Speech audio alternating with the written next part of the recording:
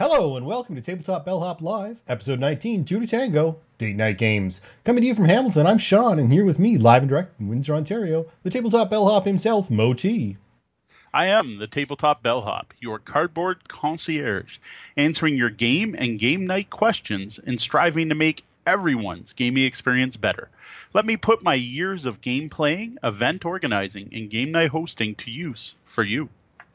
I'd like to say hi to everyone here on Twitch in the lobby. We're here live every Wednesday night at 9:30 p.m. Eastern at twitch.tv/tabletopbellhop. We love hearing from our listeners and viewers. Each week, we hope to highlight some of that feedback, both positive and negative. We get better with your comments and suggestions. And if you'd like to let us know something about the show, send your feedback to mo@tabletopbellhop.com or sean@tabletopbellhop.com. That's SEAN. Chris Groff on G Plus writes about my Quiver review. Solid review. I was thinking of picking up one of these for my Dominion collection, but it wasn't large enough. Had to go the Hobby Lobby route. Then I didn't have any other games that I really needed something like this for. Well, thanks, Chris. The Quiver is not for everyone. We wouldn't suggest it just for a place to store your cards. It's definitely meant for someone who's transporting their card games often, say to and from a Friday Night Magic or a game convention. Don't forget, head over to the blog and check out the Bellhop's review and enter for a chance to win your Quiver. Michael wrote on the blog, "Excellent podcast. Having only recently discovered you folks, you are now in my regular podcast rotation. Also, is the proper terminology for game process mechanics or mechanisms?" Well, thanks for that awesome feedback, Michael.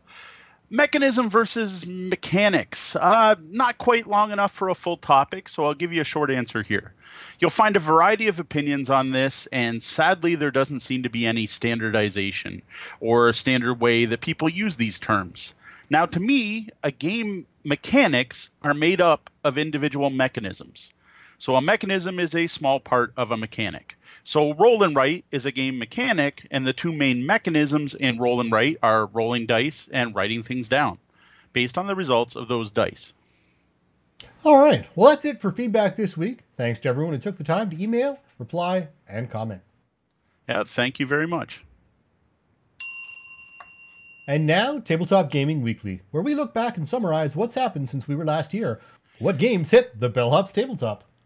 Every week, I like to take a look back at the games we played, any events we attended, and other cool gaming stuff that's going on. You can catch the blog version of This Week in Review at tabletopbellhop.com.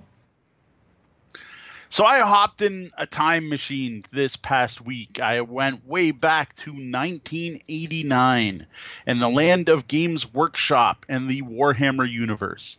Back then, Games Workshop took itself somewhat less seriously than they do now. The time before everything had to be grim, dark, and there was only war. When orcs were comedy, goblins were hilarious, and chaos was to be mocked. Of course it was. So one day this past weekend, it was just myself and little G, and everyone else was busy or out of the house, and it's not often we get one-on-one time. So I took this as a chance to get some games off my pile of shame. So I took her aside and I said, "Hey, you want to try some new games?" In my house, this would probably mean Xbox, PC, but when you live with a tabletop bellhop.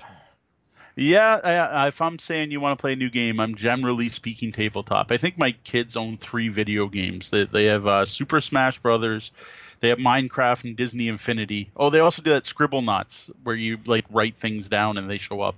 And I think that's it, and that's all we've had for like 3-4 years now. So yeah, video games aren't as big a thing here. So this was my chance to get down the pile of shame, right, and play some kids games with my daughter. So I picked out 2 super classic Games Workshop games. Now they is from a series of games called the Troll games.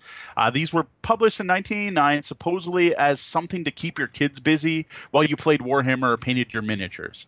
Now the games we got to play were the games off the pile of shame were Squelch and Hungry Troll and the Gobos. Here we go, here we go, here we go, here we go, here we go, here we go, here we go.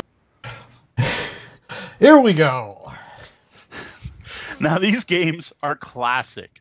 I first picked up Oi That's Me Leg Sorry, I should say My Leg. I would say Oi That's Me Leg, but the actual title is Oi That's My Leg in the 90s at a local game convention.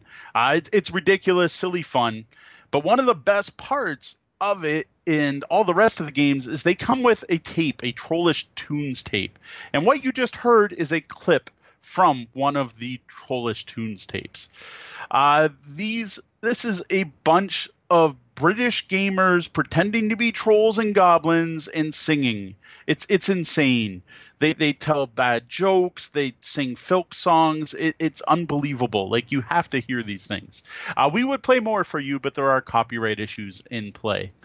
Now, NG Games remembers the night we bought the game, driving home in our friend Rob's car and almost dying because we were laughing so hard at this ridiculous tape. If I remember correctly, we had to pull over right around Sam's Pizza and let the thing finish playing before we died. And to be fair, we spent a ridiculous amount of time blaring strange music from either across the pond in games or anime music in small cars with tape decks. It was a very different era back then. Yes. Yes. Tape is a magnetic material that rolls through and is picked up to transport audio for anyway. Pop's planning points. Yes, yeah, I was thinking that. I'm like, Dark Wolf in the chat pointed out tapes. We might have to explain what they are to some of the young kids. Yeah, cassette tapes. Now, these are not 8-tracks. These are modern, and they're two-sided. Actually, if I remember correctly, these tapes are the same thing on both sides. Yeah, they're... So anyway, I've had Oi That's My Leg for years, and I managed to get the other two earlier this year through a trade on Google+. Squelch even had its tape, so that's fantastic. Now, if anyone knows where to find Trolls in the Pantry, which is the 4th game in the series, or where to get the tape for where to get the tape for Hungry Troll and the Gobos, please hit me up, mo@tabletopbellhop.com. I really want to try to complete my set here. Now, I've had these games for a while, and here was my chance to play these classics with my youngest and get the kids' perspective, right? She's younger than I was when we played these. We were not little kids when I picked up Oi That's Me Leg.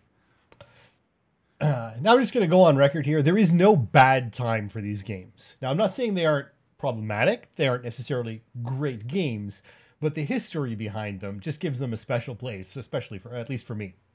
Yeah, I admit there is a heaping helping of nostalgia that goes along with these games. I was a Games Workshop fanboy, and in my opinion, this was the best time period to be into Warhammer. The entire system and setting was so tongue-in-cheek, and you don't seem to get that anymore. So the first game of the group we played was Squelch. This is a tile-laying Carcassonne-like game where you start with a cave entrance, you draw a tile, you put the tile down after your cave entrance, and you're trying to build a big cave full of squiggly beasts. Now, modern players will recognize squigs from Warhammer. Now squigs are big red things that are all teeth, and they're kind of scary looking. Back then, squiggly beasts were all manner of weird little squiggly things.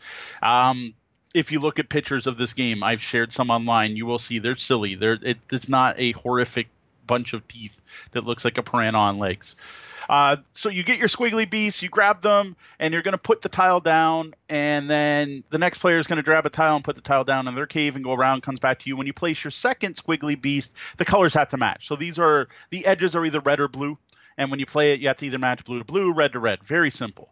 The other tiles you can grab are gobos, or goblins, modern parlance. Back then, they called them gobos. When you grab a gobo, it goes down anywhere, and it protects the squigs that's past it, right? So you have 3 squigs and a gobo. Well, those 3 squigs are safe. But what are they safe from? Well, that's the next type of tile, which is a troll. When you draw a troll, you play it in someone else's cave, and then it goes and squishes all the squigs with a squelch, squelch, squelch, until it gets to a gobo and it stops. Then there's one other type of tile called the Terrible Troll. And when that comes out, you basically play spoons, where everyone playing the game has to try to grab these tough gobo tiles, and there's one less than the number of players. So one player is going to be left out with no tough gobo, and then the Terrible Troll wrecks their entire cave and squelches everything, including all the gobos, all the squigs, and all the trolls. So we aren't talking about games from the golden age of board games here, or even anything they spent much effort on. These were literally just to distract kids while dad played 40K.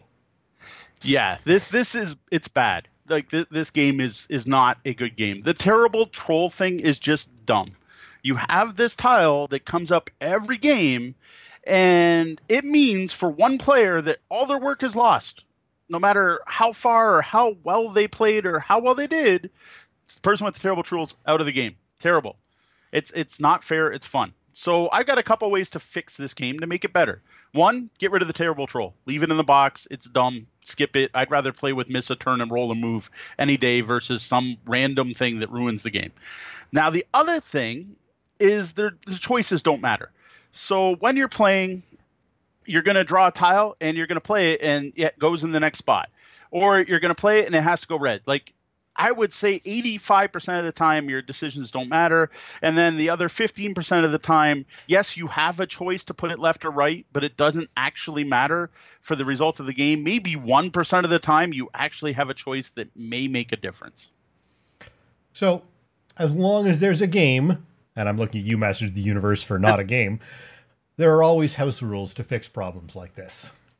Yeah, again, I have a fix for this. We've already thrown out the terrible troll. So now what you do is you give everyone a hand to 3 tiles. Now you have choices. Do you play the squig you have in your hand? Or do you play a gobo now and protect what you've already played? You've got 2 squigs and a gobo. Do you push your luck and try to play those 2 squigs hoping your opponent doesn't have a troll? Or if you're the opponent with the troll and you're like, he's played a couple squigs. Does he have any more? Do I squish him now or do I wait? You actually have choices that matter. So to be fair, this was probably more that the people were who pushed this game out were expected to work towards. No one was expected to put out a high quality class game. This was a PR push. They may have been written by PR people and not game designers per se, because the game designers were all working over at Warhammer Fantasy and 40K. So, we're not blaming Games Workshop for this. We know why they put them out, but that doesn't mean we can't have fun with them now that they are out. That's true. It's Andy, I forget the last name, designed all of them. Well, the 3 I own. All 3 that I own are designed by the same person. As far as I can tell, he's a real game designer. And I got to admit, of the 3 that I played, Squelch is the least game-like, the most random. The other ones do get a little better. So Hungry Troll and the Gobos is the next one we played. Now, this is basically war. So it's draw a card, your opponent draws a card, whoever has the highest card wins. Except in this case, every card has 4 stats, 4 values.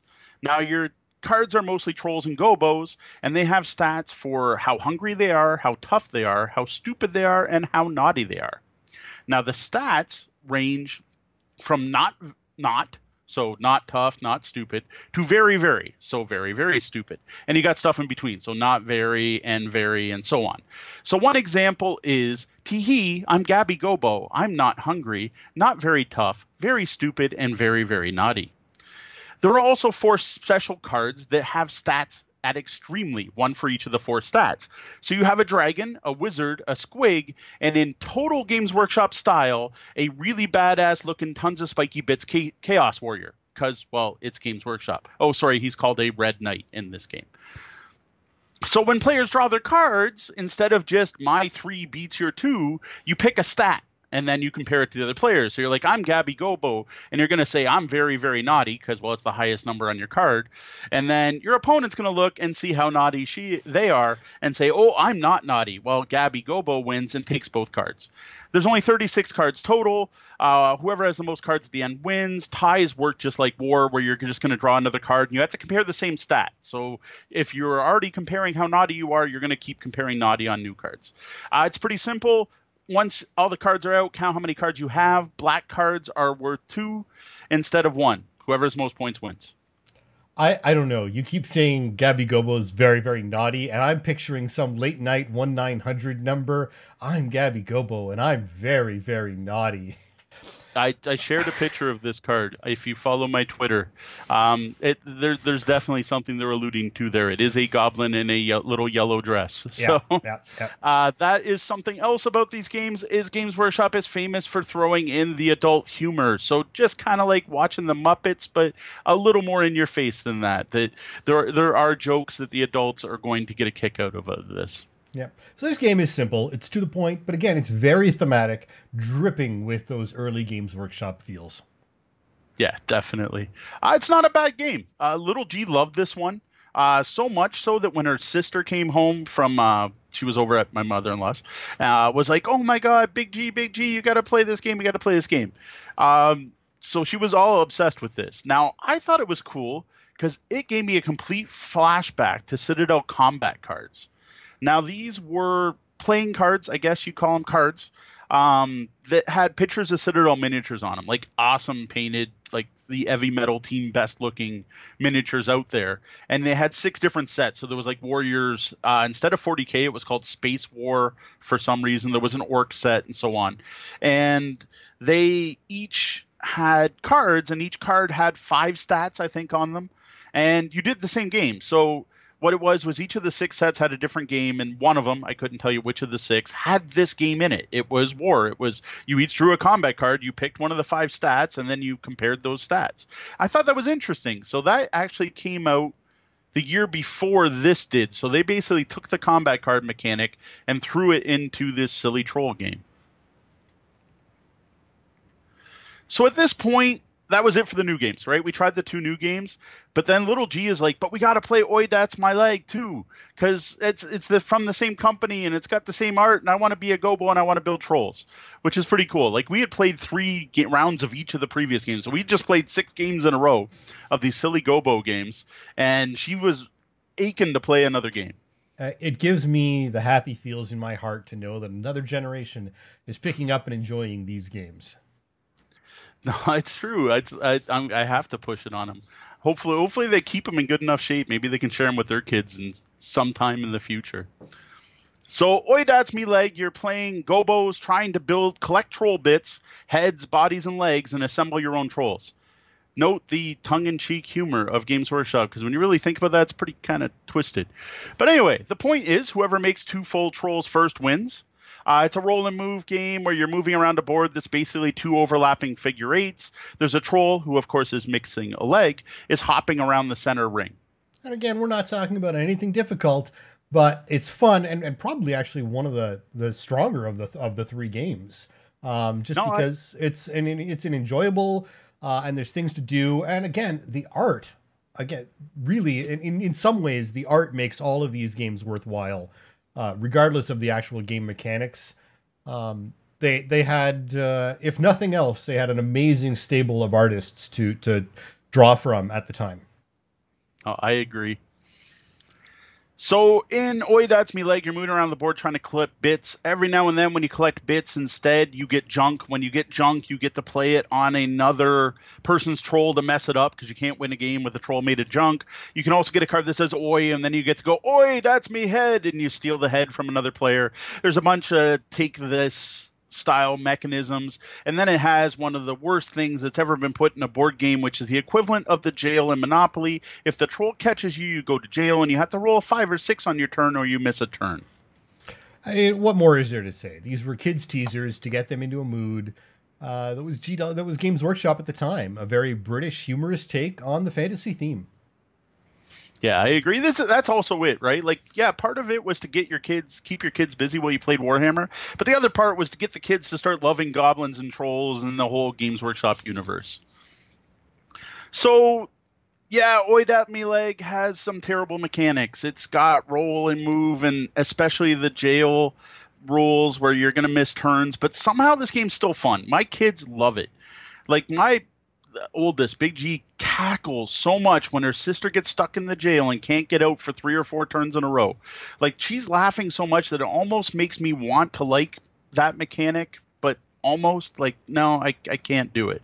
So we tried a few fixes over the years. So instead of missing a turn, move half speed, or when you're in jail, you don't escape, it makes the troll mad, so you get to move them. So on your turn, you're rolling a die and actually doing something. We also tried it so that the control of the troll moves every turn, so a different player can move them, and the troll doesn't have to stick to the central track. And then the best way we found to play was to combine that, so the person in the jail can control the troll. So again, they have something to do on their turn. These all work. But you know what? We have enough fun with the base game. I don't think there's any particular reason to mess with the game. Yeah, it's got some dated mechanics, but what do you expect? It's 1989 and it's kids games for ages 6 and up or so. So that was my trip back to the early days of Games Workshop, back when they had a sense of humor. I don't want to say it that bad. I got to admit, like, bashing on Games Workshop's popular nowadays. Since they got their new CEO, they're doing a lot of awesome stuff recently, though I haven't seen them go back to this style. I do miss the aesthetic and the humor from those days. Well, the UK are not in the most humorous of moods right now. Maybe when Brexit is passed, the old sense of humor can come back to the Imperium. Now, remember, you can head over to the webpage at tabletopbellhop.com and click on the Table to read more about these classic games. We record the show live Wednesday nights at 9:30 Eastern on Twitch, and we encourage people to drop in and take part in our chat room in the lobby. Thanks to our moderator, Angie Games. Tonight, we've had a little bit of chatter about Games Workshop going on, a chant of blood for the blood god, and it's gotta happen. Some GW bashing, as we were mentioning, happens from time to time. People mentioning that troll junk is not the greatest visual. As I said, there's some, the naughty gobo isn't the best either. So there's definitely some jokes to be made there, or jokes that have been made to realize some single entendres. And Shazdar's mentioning that we could use some more visuals, and maybe we can start doing some snaps of gameplay. Maybe pull some of your Twitter feed images and drop them in as we're talking about stuff, just as a way to give people a little visual as to what we're discussing. Something we can look at. As long as it's your images, we can use it. So. Yeah, images we could use. I don't know, but I noticed he said beginning playthroughs to go along with the podcast. Like I think we'd have to stream that separate, or if we ever split this into 2 streams where we're doing the week in review separate from the question, maybe. But as it is, we have a hard time trying to fit into an hour and a half time line as it is. If we're going to play a couple rounds of a game every time, I think that's going to make it way too long. Yep. We do need to do more live streams of games in general. That is something I would like to push more towards. Are we planning on live streaming anything on New Year's? Because I think I'm going to be down there. I thought about it. I was going to mention that once we get to announcements, which is coming up soon, that we may want to talk about it. We'll see. Okay. I know the Misdirected Mark people are talking about doing something, but that's fine. That's their own thing. Absolutely. But I thought about it. It's one of those things. I don't see why not. Yeah, we're there, and we have the technology to make it possible. Yes. Well, we hope we have the technology to make it possible. We didn't for the launch party, so we'll see how it goes for There New is Year's. that. You can find us all across the web now, and we grow by the support of listeners and viewers like you. So please take a minute to subscribe to our content on your favorite platform and help us spread our gaming advice to the world. Sign up to receive Tabletop Bellhop Weekly in your inbox. Every Wednesday, we'll be sending out an email recapping all the content we've released in the week previous. Blog posts, new podcast episodes, reviews, and anything else we create. You can sign up at newsletter.tabletopbellhop.com or go over to tabletopbellhop.com webpage where you'll find a spot to subscribe in the sidebar. For those of you who are live, you've got exactly 1 week to enter our Quiver giveaway. Head over to reviews on the blog. Look for it. For those of you listening on the podcast, that one day, the day it drops, if you're listening to the day this came out, you've got 2 days to register. If you're listening on Wednesday, it's your last chance. The contest ends December 12th at 11:59 p.m. Eastern. This is your last chance to get a great piece of gamer luggage. Now, with the holidays approaching, I invite everyone to check out our gamer gift guides, which include a ton of suggestions to buy the game in your life that aren't just more games. Your gamer friends likely buy many of the games they want for themselves, and buying something they'll enjoy or don't already have in their collection may be tough. This is a list of items that make great gifts because people may not be buying them for themselves. Also, be sure to click on Tabletop Game Deals while on the blog and check out a list of some of the best online deals. We're currently updating this list daily and have deals from 18 different online vendors. Now, every week, as part of Throwback Thursday, I'm going to resurrect an old piece of gaming content, something I wrote years ago on another platform. I'll be republishing the original article, then adding my thoughts to the topic. Has my opinion changed in the intervening years? This week, I'm taking a look back at the godfather of deck builders, Dominion. That's a deck builder, not deck construction. Yes, check out our mechanics episode to see the difference, where we tell you the mechanisms of deck building versus deck construction. So I first reviewed Dominion back in 2010. It was the new hotness back then. As expected, I think most people know Dominion. I think I'm preaching to the choir. I'm assuming most people listening and watching this show know of Dominion. As would be expected, back when this came out, I was blown away. It took the building of Magic the Gathering, the deck building, the before the game fun, and made that the game, made that a standalone game. It was totally new and totally mind-blowing back then. I mean, I think most of us remember, or most of anyone who's played any CGs remember that the idea of sitting down with that full wealth of cards in front of you and trying to put together that deck that was going to stand out, that was going to take down whatever you were playing up against. If you knew that your friends, had that brand new green deck that was causing you trouble, what were you going to build to make to come out on top? And this is that, but gamified. Now, as I noted, I don't think there are many people listening that don't know what Dominion is, but I'll summarize it quickly. Everyone starts the game with the same deck of 10 cards. Everyone's deck is identical.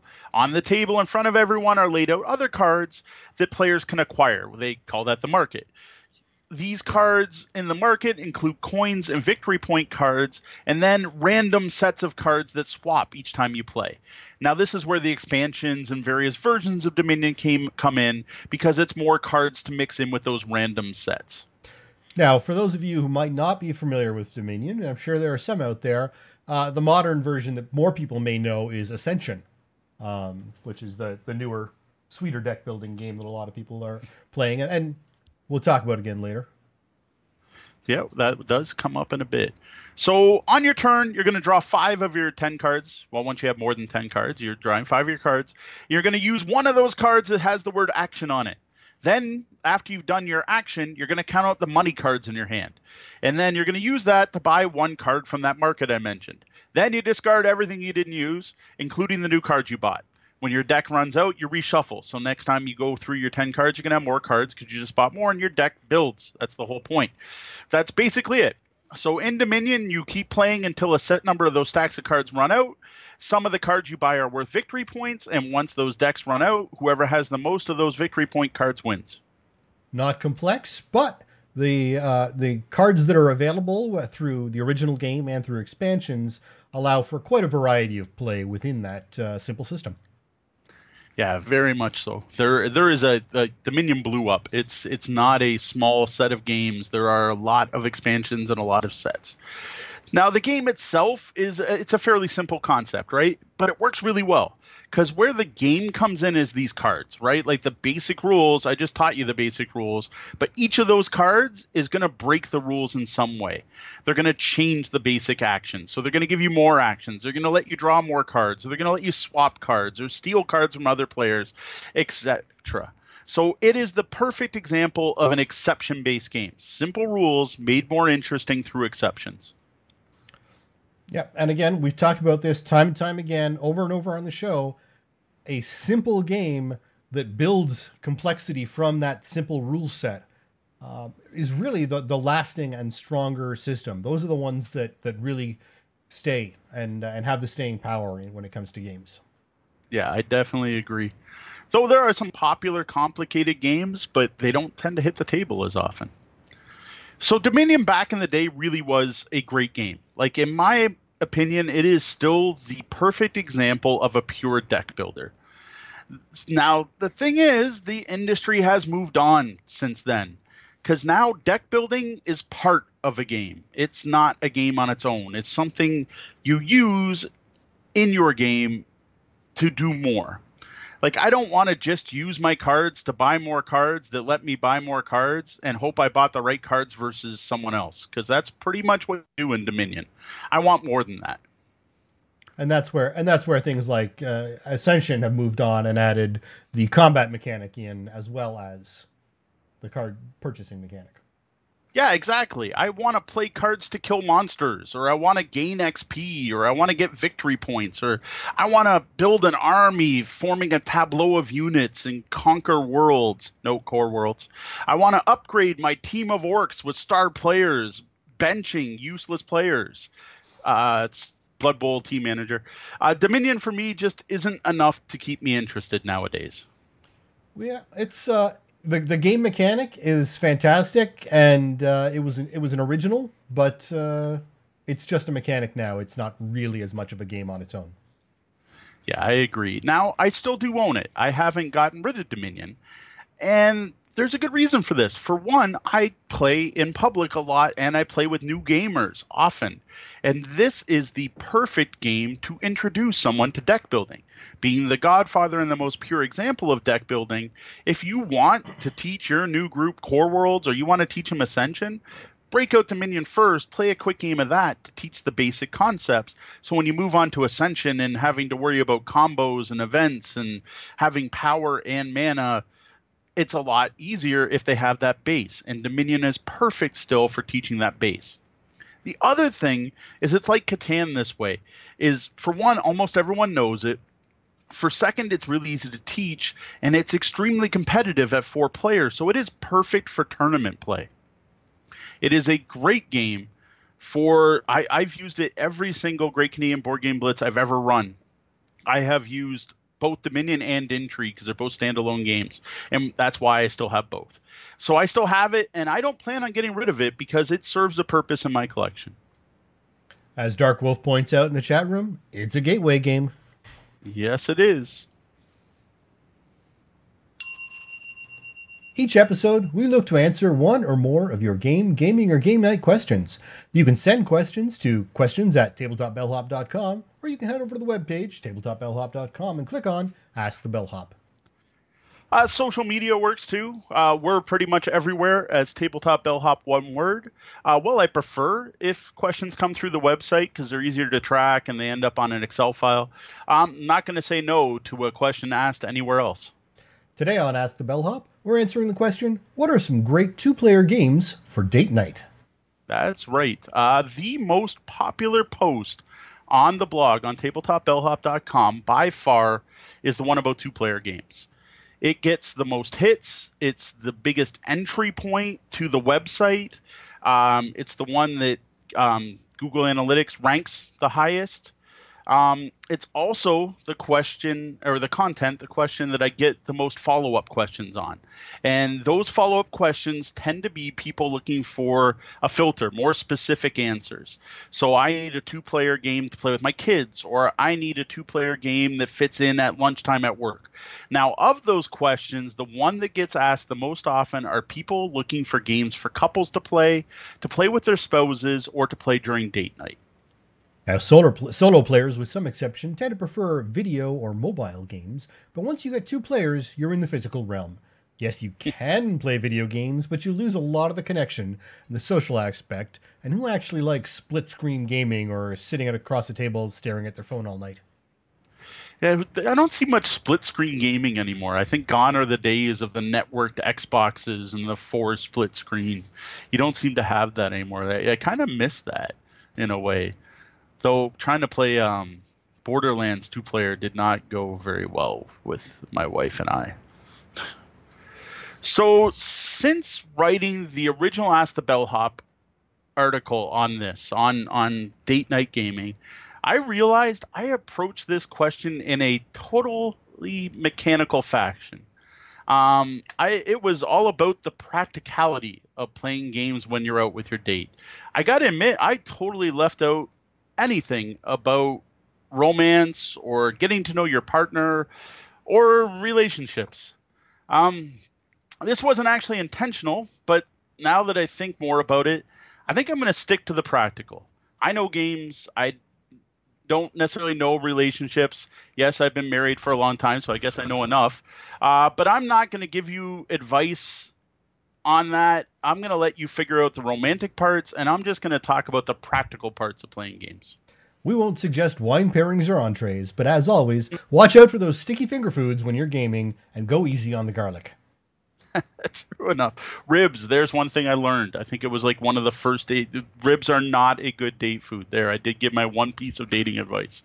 They're also not a good food for games. So if you're on a date night where you're going to play games, just skip the ribs. So what I mean by practical is that the main thing I think about when about to go out on date night is where we're going. And from figuring out where we're going, I figure out two things. One is how much room we're going to have and how much time we're going to have to play games. Then I use those two criteria, space and time, to figure out what games to grab. Now we have to remember that the Bellhop married a gamer. This list is generally assuming that both parties are into the board game hobby, and it's up to you to judge the level of interest and knowledge of your potential game partner for these suggestions.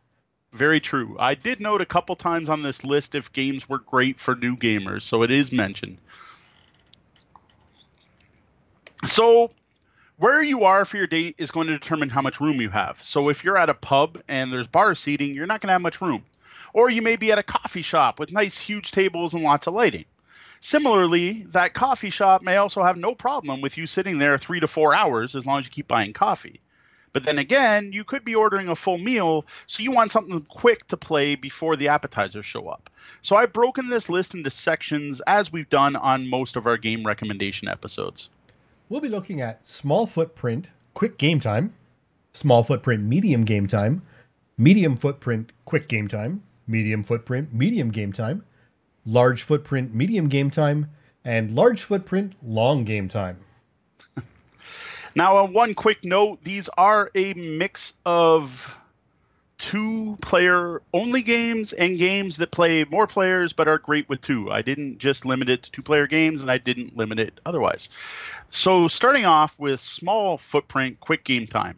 Now you're talking small coffee shop tables, played very quickly, way less than half an hour. We're looking at like 15-minute games most of the time. They may stretch up to half an hour if you're just learning the game. Now, one thing to note, these games are good pretty much everywhere. Even if you do have a big table and lots of time, there's no reason you can't play these games. You could even whip these out, waiting for a table on a busy Friday night. Just grab a spot at the bar and play till they call your name. No more sitting around grumbling about how long you have to wait for your table. That is very true, and we have actually done that before. So number one game, and this is probably my strongest recommendation, the game my wife and I have played the most at the variety of places over the years, from bars to pubs to cafes to I think once at a wedding reception, is the game Hive. Now this is a baggie full of Bakelite hex tiles with bugs on them. The gameplay itself is fairly simple. It's kind of chess-like. It's an abstract game. You are going to play these bug tiles onto the board, and every turn you either play a new bug or you move one that's on the board. No, I'm saying board. There is no board. You are just playing the tiles onto your table. It doesn't require a board. So the board grows as you play the tiles, or the tiles are the board. You're building a hive, so I'll say the term on the hive. So you're going to play tiles onto the hive, or you're going to move a tile that's already in the hive. And then the goal is to surround the opponent's queen bee. And the neat part is that all the bugs move different. So spiders move around the outside edge, but can only move 3 at a time. Grasshoppers jump over the hive. Pill bugs can crawl up on top, and so on.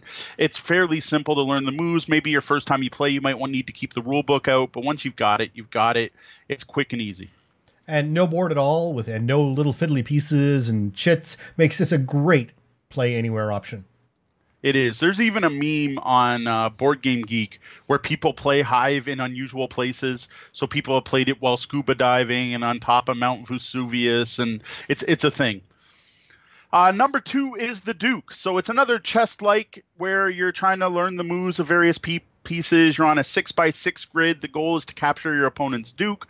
The neat part in this game is the way the pieces move is that it's right on the tiles. And then when you move your piece, you flip it, and the moves, they do change, which is really brilliant, a really neat mechanic. Even if you hate chess, check this game out. One of the best abstract games I own. It's just slightly bigger than Hive, and to be honest, it replaced Hive for my wife and I when we got it. We basically put Hive away and put the Duke in our glove box and bring it. I love the Duke. We've mentioned this one a few times, and you really can't go wrong. From beginners to experts, it's got great gameplay. Up next, we're going to stick to abstract games, I guess, because small, quick games tend to be abstract chess-like games. This one's on Onitama, and I must really dig these style of games because I own so many of them. Again, if you're not a big chess fan, you don't have to be. This is a neat martial arts battle with 5 folk on each side. You got 4 monks and a sensei. You're doing a martial arts battle. There's 2 different ways to win. One where you take out all the opponents, and the other is get your sensei into the opponent's temple. The neat part in this game is instead of having to learn the moves for the pieces, the moves are on cards. There's only ever 5 cards, and it's perfect information. Really cool. When you use your move, you end up giving it to your opponent. A lot of strategy going on there.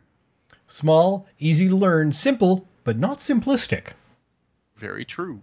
Now, here's the one for the non-gamers, right? Here's your quick, simple game that pretty much anyone can play. This is a game called Bananagrams. It comes in a little zipper banana. It has a bunch of tiles, and it basically looks like Scrabble. You're going to form words from your tiles, basically make your own little personal crossword. The neat part is you're each building your own. It's a timed game.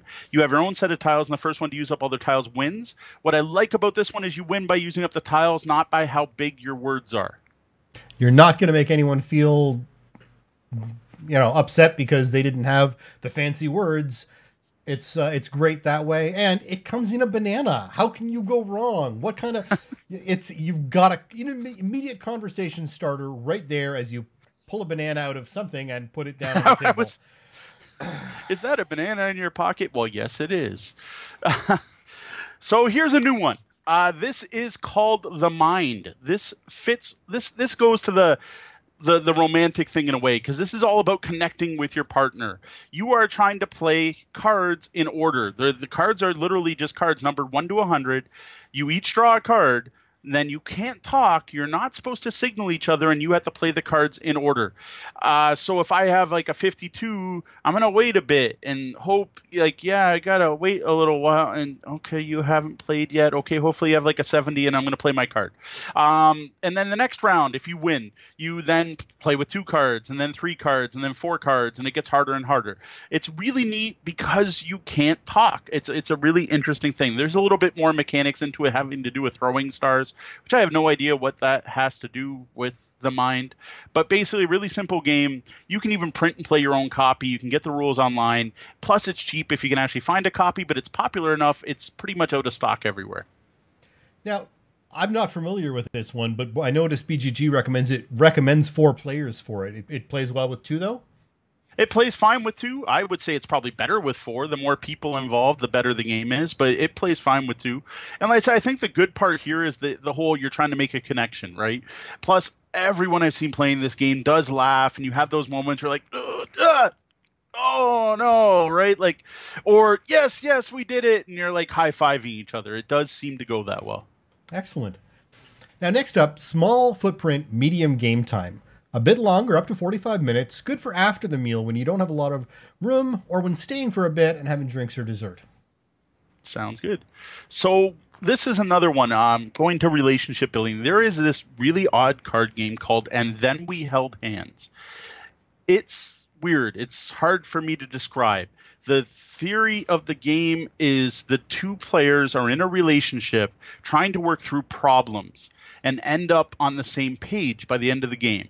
Now, physically, this is a board with point-to-point movement on it in concentric circles, and you're trying to meet in the middle.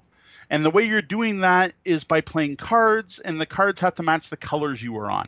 Now, the funky bit is the cards are 2-sided, and you can play your cards or your opponent's, so you can look across the table and see what your opponents have. Now, like The Mind, you're not allowed to talk, so you're trying to get on the same page and figure out the strategy your opponent's doing. There's also some really neat stuff done with splaying cards, so depending on how you lay them out, they're all laid out left to right or right to left, changes what the cards do. It's a very unique, very odd game, but worth checking out.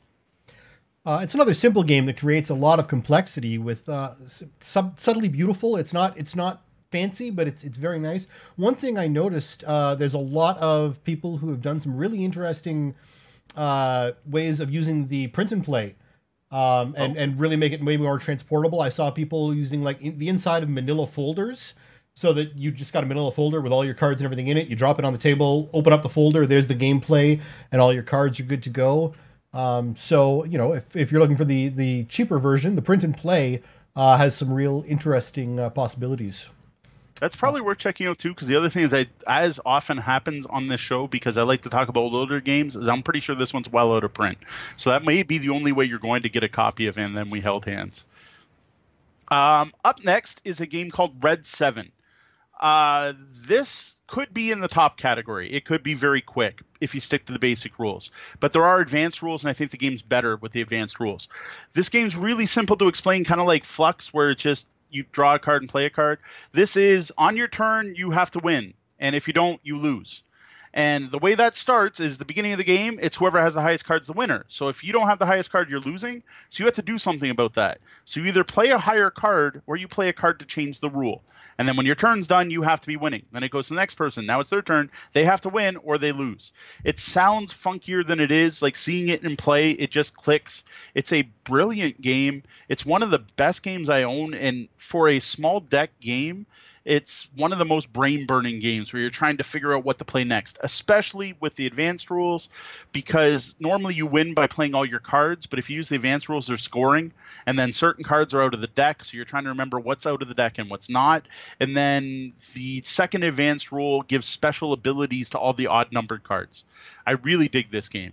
Now, I hadn't run across this game before, but what a deep concept. 7 card games in one. There are so many games where you see it advertised on the pack, 3 games in one, buy this and you can play badminton, tennis, and but this is actually 7 different card games at the same time, essentially.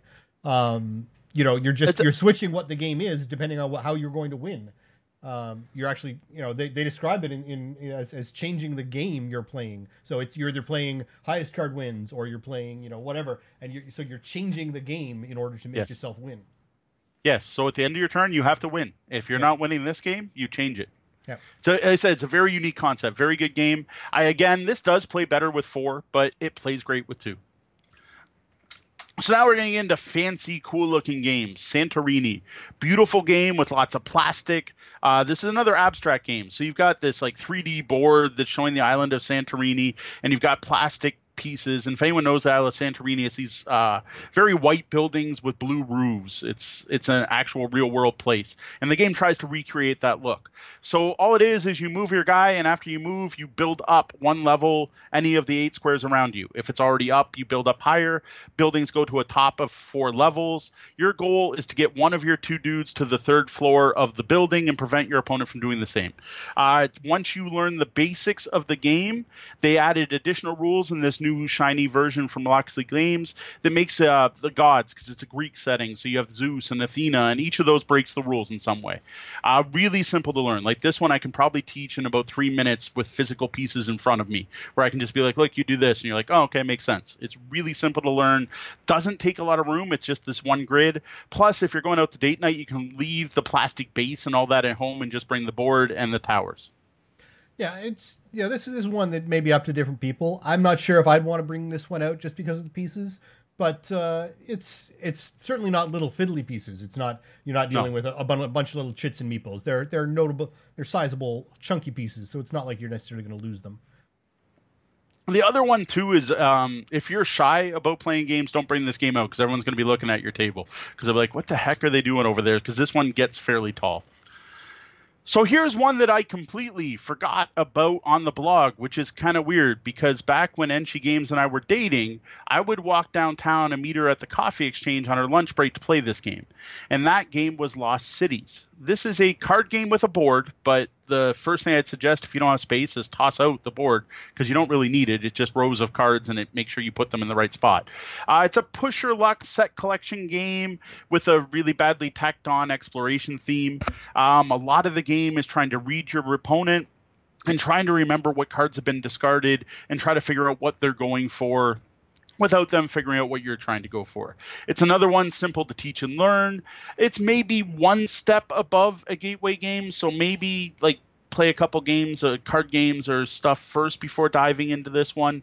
But if anyone's at all a gamer, has played any hobby games, they can dive right into this one. Now, be aware that there is a Lost Cities board game as well, but it is actually several iterations of re-implementation of this concept beyond this. So there's Lost Cities, and then there's Lost Cities board game. We're specifically talking about Lost Cities. Yeah, and actually even now there is now Lost Cities Rivals, which makes it a 4-player game, which is, again, something completely different. We're talking about the original Lost Cities card game that's got to be on like the 12th printing by now. This is an older game that's still good. So up next is medium footprint quick game time. So these games are nice and quick, usually under half an hour, but do need some room. And remember, if you're at a restaurant, there's always other things on the table. So in your head, you may be like, oh, Factory House has these nice big tables, but don't forget they have the nice serving thing. And then there's the thing showing the desserts. And then there's the table topper over here. And you got all your silverware and your centerpiece and so on. Now, a 3x3 table is probably great for these games. But remember, you're going to need more room if there's lots of add-ons. Like think of going to IHOP with the 18 different bottles of syrup, right? Or all the sauces at your local barbecue place. Now, we spoke about this some in episode 12, but please don't go rearranging things on your own. Talk to a server. They'll likely help you out if they can, but they'll absolutely appreciate the check-in with them before you start moving things around. Yes, very true. So the top recommendation, this is one that I would put higher on the list if it was easier to fit on the table, is Patchwork. The problem with Patchwork is it's a polyomino game, and you have to lay every polyomino out in a circle around the board or some type of circular place, even if it's not around the board, because you're moving clockwise around it when you're drafting. So you can only draft the next 3 tiles. So you can't just make stacks of them. You're not drawing, you're drafting. So this takes room. Now, these polyominoes in this game represent scraps of fabric, and some of these pieces of fabric have buttons on them, and you're going to use this fabric to make a quilt. Now, each piece you draft costs buttons. Buttons are your money, and they cost time. And on time, you're going to move down a time track, and when you pass certain spots, you get money based on how many buttons your quilt has. The other neat thing about the time track is like Tokaido, the person who's further back on the track goes next. So if you buy a big expensive tile that fills up a bunch of your quilt, it's probably going to take you a long time, which is going to let the other player probably get multiple plays in. This is a brilliant game and one of my strongest recommendations, but realize you need room. I almost wish they made a mini version with smaller tiles somehow, because it's surprising how much room this game takes. It's a small box, but having to lay out every one of those polyominoes takes room. Well, surprise, surprise, they have Patchwork Express. Which takes up less space, but it uses a more simplistic rule set with a shorter gameplay. So they describe it as a shallower gameplay in most of the reviews. But it does exist. The reviews I read on that made me not even want to pick it up. So I just want smaller. Don't make it simpler, just smaller. So up next is Agricola, All Creatures Big and Small. We talked about Agricola, Misery Farm, a couple episodes back on our Agricola. Look back. Yes, Agricola. Sorry, Agricola. We talked about that too. Agricola, All Creatures Big and Small. We also mentioned this game, which takes the misery out of Misery Farm. Right now, you're just looking at the animal husbandry part. It's you're building fences and you're raising animals. It's still a pretty solid, fairly deep worker placement game. Now, this is one I do not recommend for newcomers. This is for gamers with other gamers that have some gaming XP. Now, for those into heavier games, this is probably going to sate your urge more than many of the other games on our list.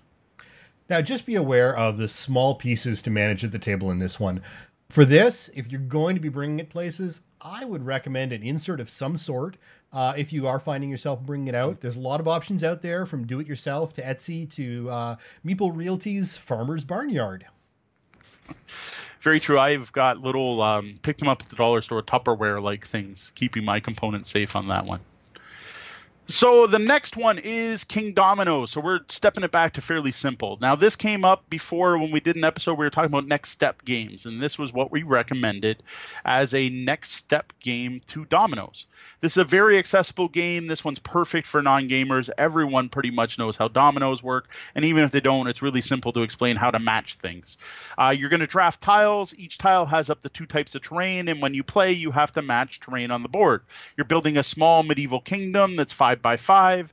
Some of the tiles have crowns on them. You're going to try to get score based on the number of crowns versus how much area you have as a color.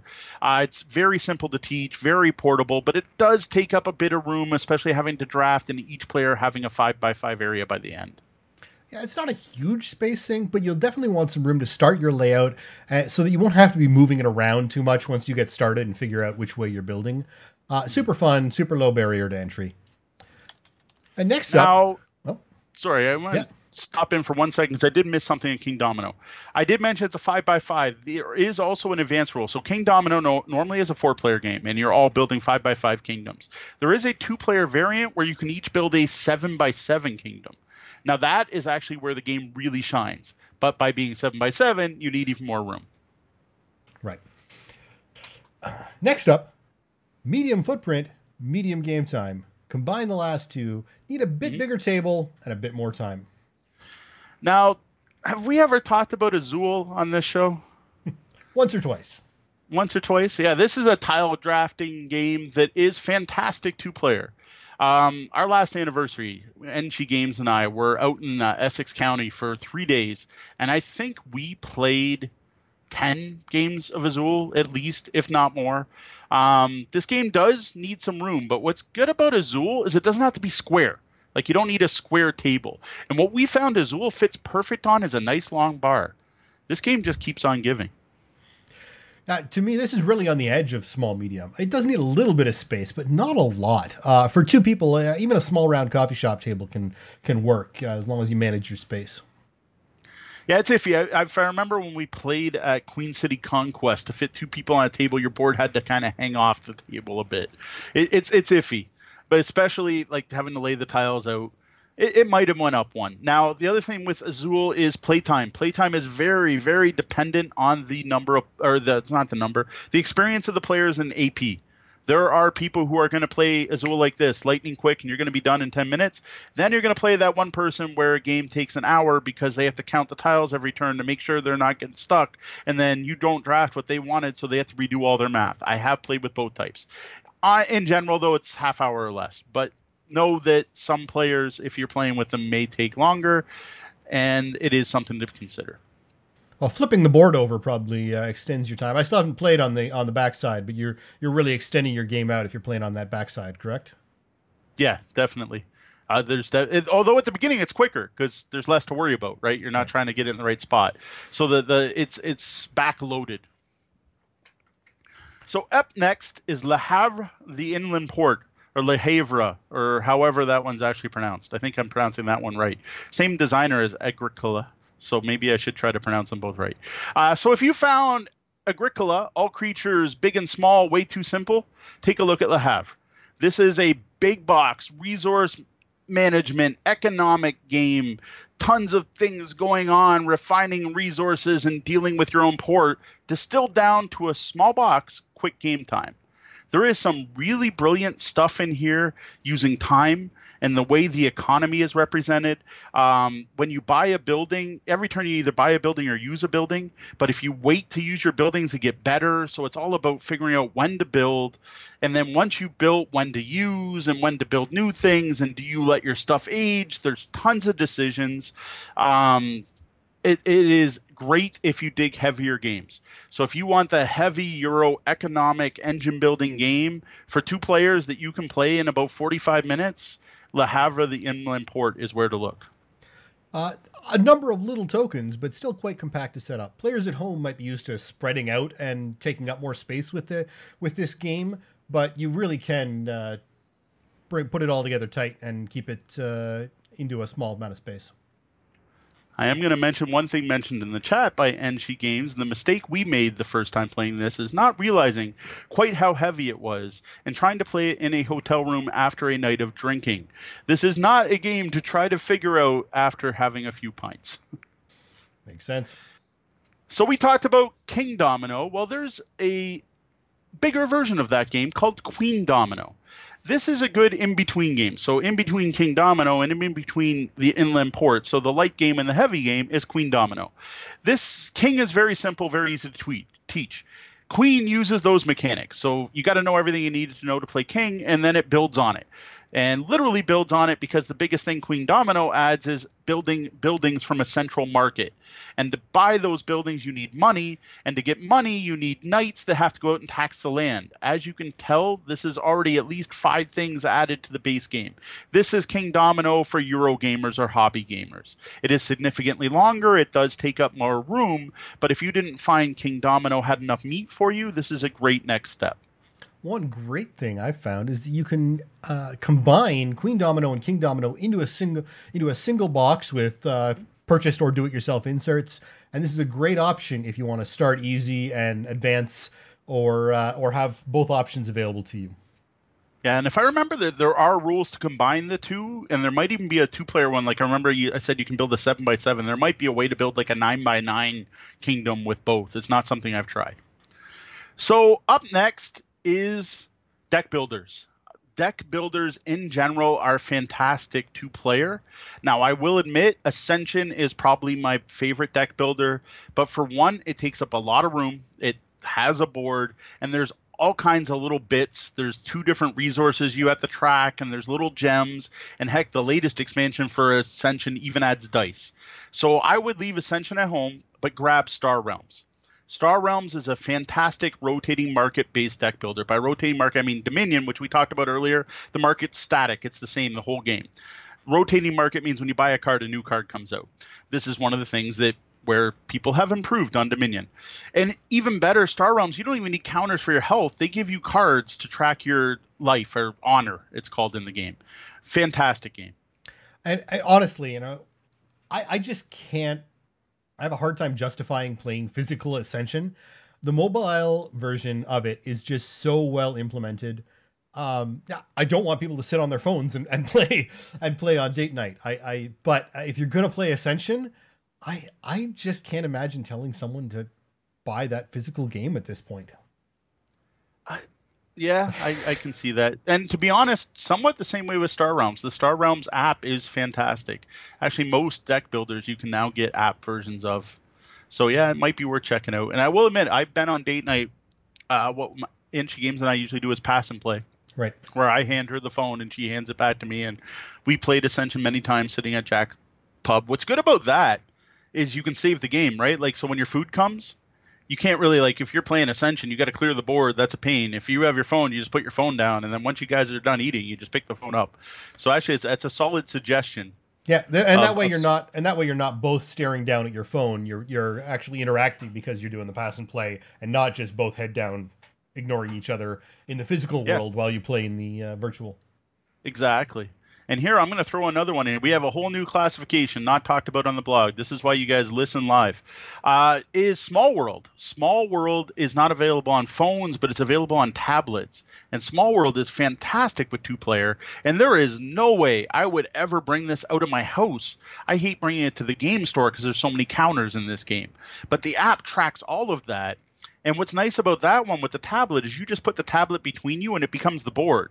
And you just reach over and you take your move and you sit back and your opponent reaches over and takes their move. So that's a very strong 2-player recommendation. Again, has the added advantage of when your food comes, you just close your tablet, put it off to the side. And then when you're waiting for the next course, you can open it up and keep playing. So there's another good app recommendation. And Dark Wolf in the chat room mentions Cthulhu Realms is the Mythos version. Same company for the Lovecraft very fans. Cool. Yeah, they also do Hero Realms, which is a fantasy-themed one where I guess you have heroes. I personally have only played Star Realms, which is why I recommend that one. I have heard the other ones are good. No, I'm not going to say anything negative about a different game. I love Star Realms. If you want to try a fantasy version, try Hero Realms. If you like Mythos, Dark Wolf recommends Cthulhu Realms. So now a hat tip to the collectible card game or the living card game or the trading card game or whatever isn't copyrighted you're allowed to call them. I don't play them anymore, but that was like Magic the Gathering was the game when my wife and I were dating. Then from Magic, we moved on to Middle-earth the Wizards. She was obsessed by the Decipher Star Trek game. And for those who are actually living in 2018, Magic is still big. But the new hotness seems to be Keyforge by Richard Garfield, same designer as Magic. Now, some of these deck games can still rarely spread out on the table. And you want to think about your game and game style. And if you'll have enough room, depending on where you're going, you're not going to be able to drop that Pokemon playmat down on a lot of tables somewhere. So just keep that in mind and think about where you're going. Yeah, I do find most people playing Pokemon, most adults playing Pokemon aren't using the mats anymore. They've kind of condensed it down. So up next, large footprints, medium game time. Now, by large, I don't mean huge. I mean big for a bar or restaurant or coffee shop. I'm not saying you need an 8x4 game table, but you probably want a full 3x3 area cleared off to play these games. Now, here's where I put another game I mention all the time because it's one of my favorite games, and that's Race for the Galaxy. Now, it doesn't look like it needs a lot of room because it's just a deck of cards, but then you start building that tableau. With 2 players, you need room for the deck and up to 24 cards laid out in front of people with a bit of space to be able to tuck other cards underneath them to represent resources. So it takes room. And then you also have the victory point chips. And then if you're using the expansions, which please use the Gathering Storm expansion, makes the game way better, you also have other bits you're going to need on the table. Now, this is a card-based 4X game and one of my favorite games of all time. And yes, I know I usually say that special rules for 2 players are horrible and it shouldn't exist. This is a game where a 2-player variant exists and works. All it is you take 2 actions a turn instead of 1. Now, we've even played this 3-player at a small square as long as it was free of impediments. So, you can fit this into smaller tables, but it can take up. You're not going to be playing this on the small rounds, the tiny little bar rounds. Very true. Up next, Carcassonne. This is a classic for a good reason. I actually think this game is best with 2 players. It's much more cutthroat a game than it seems like at first. Actually, for Kark, I feel there's an evolution with this game, a way gameplay evolves. Like when you first start playing the game, it's almost co-op, right? Like you draw your tile and you show everyone else, you all kind of talk, oh, that'll fit over here, oh, that'll fit there. And people are going to suggest where to play it. And then as you play more Kark, it becomes multiplayer solitaire, right? Where people grab their tile and they don't want to show anyone else and they make their own move and like, I got this. And they're just trying to build this really long road or this really big castle, or they're trying to get their cloisters all surrounded. And then all of a sudden, after enough plays, and this is different depending on the person, it suddenly clicks and your focus becomes more watching what the other players do. Someone else is building a nice big city? Time to steal it. Oh, that's a nice big road you have there. How about we share those points instead of you having all of those? And man, the competition for farms can be fierce. This is where I think Carcassonne shines, when you have a group of players, or in this case, you and your partner are both equally good at the game, and it becomes this dance of trying to get the points for yourself and stop your opponents from stealing them. And it's a brilliant game once you get past that basic level. It's meeple and tiles, low piece management with a good pace, even if you're playing for a half an hour to 45 minutes per game. What I would watch out for is if you've got one of the fancy 3D pieces. This is probably not one you're going to want to bring out. No. That. But man, I hadn't run into those before today, and God, are some of those gorgeous. The 3D Carcassonne piece. Wow. The only thing I don't get is how do you draft them? I assume draft with the normal tiles. I assume you must draft with the normal and then 3D, and then grab the 3D appropriate one because it just looks gorgeous on the table. Like they look cool. I don't see how you can play Kark with 3D tiles. I think that's more of a con thing to show it off. Right. But yeah, Kark. The other thing with Kark is I personally find the expansions add bloat, especially if you throw way too many of them in. I just stick to the base game, especially if you're just out on date night. Keep it simple. Up next, Seven Wonders Duel. Seven Wonders is a really good empire building game that plays fantastic with 3 to 7 players, but not so great with 2. So much so that it had silly 2-player variant rules that the designer hated so much that he started working with another designer to put out a 2-player version of the game. It's all the drafting fun of the original game with only 2 players. This is Seven Wonders Duel. It's a bit more epic than the original, so it scales out a bit. Instead of just playing one, like you're not just building one wonder, all 7 of the wonders are in the game, and one of the game end conditions is all 7 get built. Now, there's only 2 players, so that means one person's going to have more wonders than the other. You're still going to play through 3 areas of gameplay. You can win by military victory. You can win by science. Really cool game. Distills down 7 wonders excellently, but man, it takes a lot of room because the way drafting is represented in this is you lay out your cards like the solitaire game pyramid, where you can't reach the cards at the top until you've gotten rid of the cards at the bottom. And to make it so you don't have perfect information, each row of cards are flipped. So you have a row of face-up cards, and then between those cards, a row of face-down cards, and then a row of face-up cards. And every era, the pattern's different, but the pattern always takes up quite a bit of room. If you enjoy Seven Wonders, it's unlikely that you'll be disappointed by this excellent implementation. Mm-hmm. So there are 2-player, large footprint, long games I feel I have to mention. Now, I'm only mentioning these because I've actually played them with my wife on date night. These are not games I would generally recommend playing on date night, but I feel because I have, I should probably mention them. So when Enchi Games and I get a hotel room, when we're booking a hotel room, we actually do research, and we love 3D look-arounds on the web. Please, more companies do that, because we're looking for a table to play games on. We've also taken apart tables in the room. Like, you know how you go in, there's always that table under the TV? Years ago, the TV used to be on it. Now it's usually mounted on the wall. Sometimes it's still on it. We have moved the TV and moved the coffee maker and moved the millions of magazines and all the local menus off so that you can have a table free. Note, the Tabletop Bellhop does not encourage or recommend the disassembling of portions of private property in order to play games. We do it, but you shouldn't. We know you will anyways, but we have to say this. It's disassembled but put back before we leave. We are nice enough. We're not making the staff come in and reset everything up. Before we leave the hotel, everything's back in its place. So one example of this was we were in London, Ontario, and we broke out Fields of Arle. This is an Uwe Rosenberg farming game specifically made for 2 players. This is a meaty, heavy Euro. This was Uwe going, Agricola is great, but it's not so great 2 players. Yeah, we put out the 2-player big and small, but we want that feel of Agricola. We want that big game feel. So we're going to put one out just for 2 players. This is a worker placement with multiple seasons, upgrade your tools, cut peat, refine goods, sell goods to neighboring cities. Lots going on. Brain-burning goodness that takes up a ridiculous amount of room because each player has their own playboard. Each player has their own warehouse. There's a huge central market.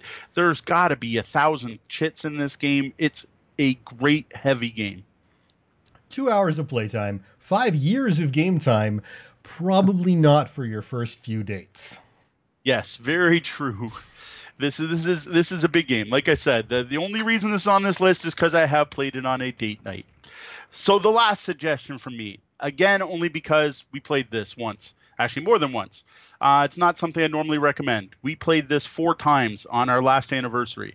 Our last anniversary weekend spent in Kingsville.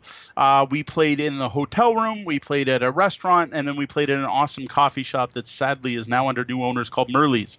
And that is Fallout, the board game.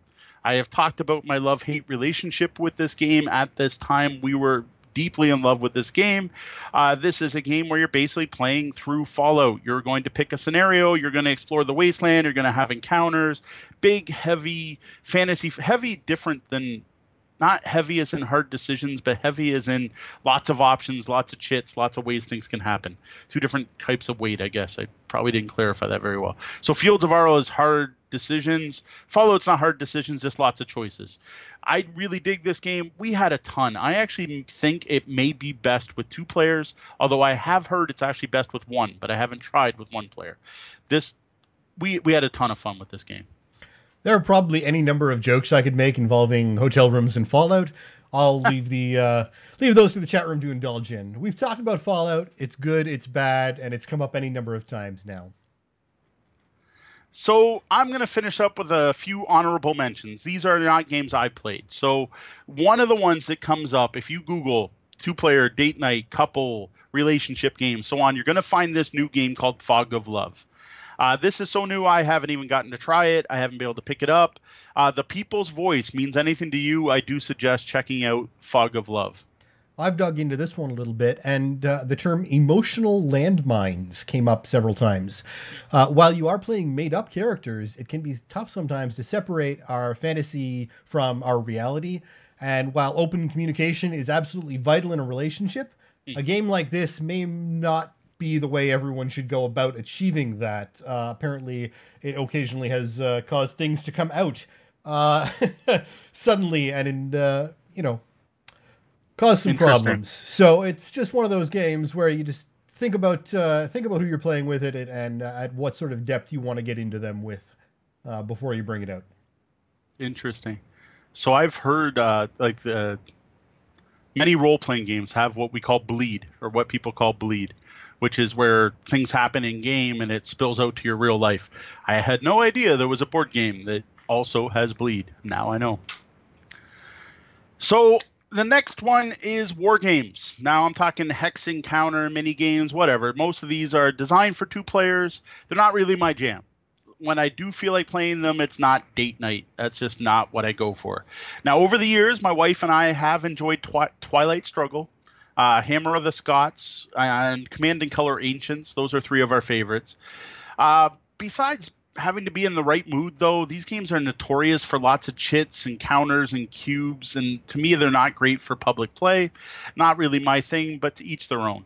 Again, inserts. If you're a war gamer, you're probably already going to be well involved in the inserts and piece management system. It's just so much more important when you're out in public. Very true. Where they get counter trays, right? That's the big Warhammer or war game thing. So lastly, I do have to give a nod to the adult games, the end of date night games. Your XXX Monopoly, the wide number of dice showing either positions or activities for you and your partner to try. The card game 1000 sex games that includes lots of ways to spice up the night. Now I'm going to hold back on the recommendations here and let you discover this category on your own. Now, I just want to throw out that you need to be aware of this category, as many of the games involved in it are novelty games that aren't games so much as throwaway garbage. They're generally designed for non-gamers and have little to no replay value whatsoever. That doesn't mean they may not be fun for a one-off, as it may be, but do your research and don't expect a lot of quality gaming out of this category necessarily. Now, you will find these games on Board Game Geek, so just like any other game, go there. If it says player count 1, you may want to skip that game on date night. There we go. So now that we're through our main topic, we're going to check back in with our lobby for their thoughts on what we've been talking about. And Dark Wolf has asked about the Tiny Epic games. To be honest, I've only ever played one Tiny Epic game. It was Tiny Epic Zombies, and I shared my thoughts on that. For one, I'm not a fan of the genre, which probably colors my opinion of the game, but I found it not the best game with a broken rulebook, and I don't see how it'd be any better 2-player than it was when I played 4-player. Beyond that, we've had a lot of discussion going along, matching up with us. A lot of comments again with Magic, where you forget just how big it can be. Magic spreads so much faster than a lot of people think. Yeah, when I mentioned it on the blog, and I noted, unless you're playing against my 1/1 white deck, you would need a little more room. I do notice a lot of the Tiny Epic games are often 3 and 4 players. Best, yeah. At best, so. I've been curious about the game. Like, to be honest, the main reason I haven't checked them out is they don't go on sale, and I don't tend to pay full price for my games. So that's one of the things that stops me from trying them. All right. Well, this was a great talk. Be sure to check out the blog at tabletopbellhop.com and click on Gaming Advice for other questions answered in blog form. Be sure to send us your questions over on the website under Ask the Bellhop or email us at questions@tabletopbellhop.com. And a reminder that Patreon patrons at the good tip or better level get their questions bumped to the top. Speaking of our Patreon, a shout out and a thank you to our backers. Their support helps make this show possible. Misdirected Mark, join Bob, Chris, and Phil every Tuesday night at 8:45 Eastern, right here on Twitch as they talk games and game mastering. They're currently going through a series where they are exploring Numenera by Monty Cook Games. Brian Kurtz, thank you. Duran Barnett, thank you for joining us. Joe Swick, thank you. Steve D, I haven't seen you tonight. What happened to Steve D? I hope he's okay. Kitchen didn't catch on fire. Jeff Zeus, good luck getting players for that DCC open table. Well, that was the double bell. That means my shift is coming to an end and we're going to have to lock the front doors. Though the doors to the lobby are closed, you can always find us across the web and social media as Tabletop Bellhop, one word. Drop by our website at tabletopbellhop.com for more gaming content. If you like the content we're providing here at Tabletop Bellhop and would like to support our efforts, please consider tipping the Bellhop at patreon.com/Tabletop Bellhop. And I won't mention this episode, but probably not any future episodes. We are also now on Pod Pledge. We have a coffee account, and you can PayPal donate to us. For links to all those, check out the webpage and look down the right side. Personally, I dig Patreon and would prefer to keep everything in one place, keep all the money in one pot. But if people don't like them for various reasons, I get that. And if you want to support us, we want you to be able to do that. So we are other places. Remember to join us on Twitch every Wednesday night at 9:30 p.m. Eastern and watch for the Tabletop Bellhop live to hit your podcatchers and YouTube at 2 a.m. Eastern every Tuesday. Well, that about wraps up the time we have for the show tonight. For those of you here live, thank you for joining us. We'd like to invite you to hang around and join us in the Penthouse Suite for an Off the Books after show. For Tabletop Bellhop Live, I'm Sean. And I'm Mo. Thank you, and game on.